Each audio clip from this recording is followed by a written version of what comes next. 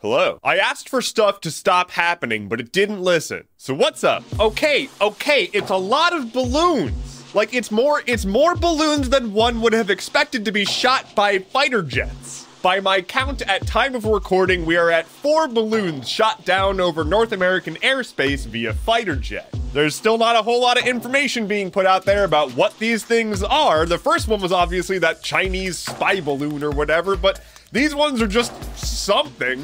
Is it aliens? Probably not, but you know, why not? It's pretty whack to just think about the fact that we've gone from zeroed aerial takedowns over like the continental US to 4 in like a couple weeks. There is a quote from an official saying that they are not ruling anything out with regards to where these came from. So that's got the UFO community nice and ablaze. And like, I don't know, I consider myself a general skeptic, but I also consider myself not an absolute drag. So go buck wild with your theories, why not? One other notable thing about these balloons versus the other balloon that started this all, the first balloon, the spy one, was like way up there, like 60,000 feet. These other ones were in 40,000 feet, which is like well within travel territory for airlines, so they had to kind of take action. This week's muffin is blueberry. It's pretty good.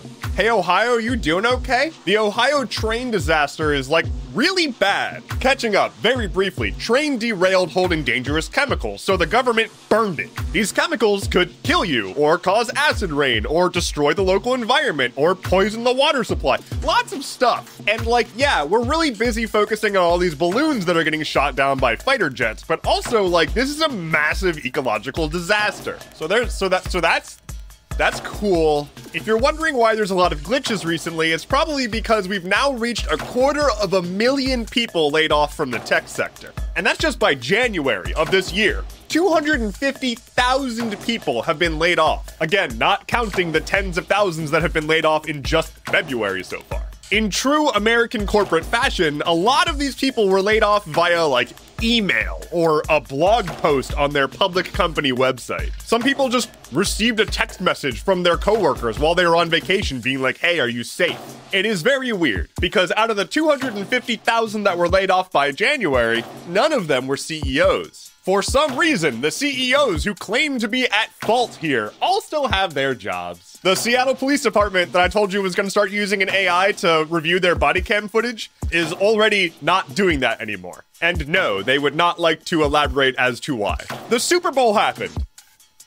Apparently the halftime show was good. Share this video with someone who also forgot the Super Bowl was happening. Okay, we need to talk about the sun. So thanks to the James Webb Space Binoculars, we're able to look really good at the sun, and it's doing some wacky shit. We witnessed a thing called a solar polar vortex, which is rad. Essentially, a ridiculously massive amount of material broke off of the sun's surface and just like swirled around extremely fast in a vortex at the pole of the sun. Material was moving faster than 60 miles per second.